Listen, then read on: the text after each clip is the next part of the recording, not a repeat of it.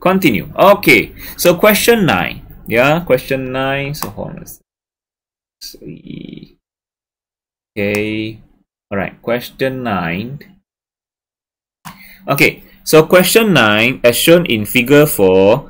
Can you see my screen? Can you see my screen? Yes. Okay, good. Yeah, very good. Yeah, following. Good. So as shown in figure 4, a 1.34 kilogram ball is connected by means of two massless strings to a vertical rotating rod. The strings are tied to the rod and are stretched. The tension in the upper string is 35 Newton. 35 Newton. Sketch a free ball diagram. This is the free ball diagram lah. Okay, so the ball just a dot, yeah, just a dot, a point mass, and then what's the forces? We have tension 1 in the upper string, and then tension 2 in the lower string, and then the weight of the ball, yeah, downward. Okay, and then acceleration is to the left. Acceleration is to the left because the center of circle is over here. See that? There's a circle he makes. Can you imagine how this thing rotate? How this thing circulate? Can you imagine? So the center of circle is over here. So at the left hand side. So the centripetal, if the ball is at this position, the center is at the left hand side. Then the centripetal acceleration is to the left. Do you agree with me? Yeah. Yeah. Okay. Good. So and another thing is we need to know the angle also. Why we need to know the angle? Because later on we need to resolve the forces into components.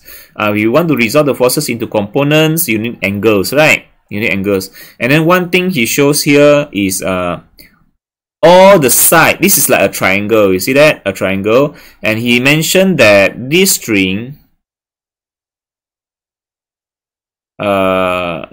he mentioned about the length of the string. Did he give the length? You see that? Yeah. The string length. You see here? The string length is 1.7 meter. String length is 1.7 meter. So this 1.7, this one also 1.7, and this side also 1.7. So this is an equilateral triangle, right? Equilateral triangle, right? Yeah, very difficult for you, because you need to open your mic and then close your mic again to just to speak to me, where my mic is open all the time. Anyway, thank you for response. I appreciate it. So this is one equilateral triangle, and then that's why they have the same angle, 60, 60, 60, isn't it?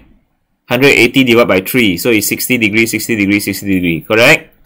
Okay, so we have 60 degree over here, and this center line is cut the angle into half, so it becomes 30, 30.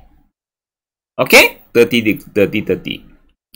And then, okay, right now, do you understand everything? Yes, sir. Yeah, good. So now we have done with our free body diagram. Remember, your free body diagram must have, excuse me, must include the centripetal acceleration. Okay, but just draw the centripetal acceleration at the side, as the side of the point mass. Don't draw on the point mass. Okay, and then he gives us the tension in the upper string is 35 Newton. So I put T1 as 35 Newton. T2 I don't know. T2 is question B. Yeah, he asked tension in the lower string. That means T2. We need to find T2. Okay, and then I look at my sign convention, positive negative sign. For y component is Fy equal to 0. Because no acceleration. So no acceleration, I take going up as positive, going down as negative. Yeah, going up positive, going down negative. But for x component is Fx equal to MAC. Yeah, because actually, I just want to write something here. In fact, this one is this resultant force in x component is Fc. Yeah. This resultant force in x component is Fc because got acceleration, centripetal acceleration to be specific. So MAC equal to Fc. Okay, so got AC. So S component got acceleration, and then so if got acceleration, we follow acceleration. So like direction to the left is positive. Normally is to the left is negative, correct or not? Normally to the left is negative, but now we don't see to the left to the right. We see follow acceleration positive, opposite acceleration negative. Understand? Understood? Understood. Good. Yeah. So follow acceleration positive, opposite negative. Okay, so I got the positive negative sign ready. Now I can build my equation. Look at the y component first. The y component. So going up, you only have T1 positive. Negative, you have. Okay, I need to resolve this force, right? Resolve the force, but I can't draw many things in the free body diagram. It looks messy. So I just need you to imagine. Imagine. So the y component, for T1 is T1 sine 30. Yeah, T1 sine 30, and it is positive because going up. Okay.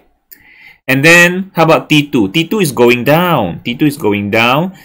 So it's negative. Negative. So this T2 sine 30 also. T2 sine 30. Negative. Correct? And then how about the weight? Weight also going down. Negative. Negative. So we got this equation. Equal to 0. Okay. And then we substitute all the value. T1 is 35 Newton. And then the weight. mg, this is mg, so mass of ball, put inside 1.34, 9.81, and then we can get T2, and that's our question B. We got the tension 2 in the lower string. Understand? Understood? Yeah, good, very good. And then how about the C? How about question C? Yeah, want to find the net force experienced by the ball. So where do you think is this net force? In which component? In X or Y component? This net force in which component? This net force? Sorry? X component. X component, that's right. Because Y component net force is 0 ma. Y component net force is 0. So the net force is only in X component because the acceleration is only in X component. So if got acceleration means got net force. The acceleration is in the X component. Acceleration is in the X component. So X component got net force. X component got net force. Yeah. And the net force is actually centripetal force. The net force, the resultant force is actually centripetal force. Okay. So we need to first find the resultant force. How to find? We don't look at MAC first. Yeah, we don't look at MAC. We just look purely at resultant force in X component. Okay, resultant force in X component. So we look at like this. Follow acceleration is positive, opposite acceleration negative. So we have T1 cosine 30 and T2 cos 30 also. Yeah, we have T1 cos 30, we have T2 cos 30. Both of these forces, both of this component is positive. Both of them are positive because they follow acceleration. Both of them are positive. You see that? Because they follow acceleration. Okay, and then we substitute all the value. 35 Newton. T2 just now we got 8.71. We put inside, and then we got the resultant force in S component is 37.85. This is also the centripetal force. The resultant force is actually centripetal force. The resultant force is actually centripetal force. To Fx equal to Fc actually. Understand? Understood? Okay, good. So you understand, yeah. That's the thing lah. Okay, that's the resultant force. Now I want to find the speed, right? I want to find the speed. So now we want to find speed. So we need to look into the AC already. Yeah, we need to look at the look into AC, because AC we have V squared over R. We have the V. Yeah, we have the V. So centripetal acceleration, we have the V. And then centripetal force just now is equal to the resultant force, which is 37.85, right? 37.85. And then mass is 1.34, yeah, 1.34 of the ball. And radius, how to find radius?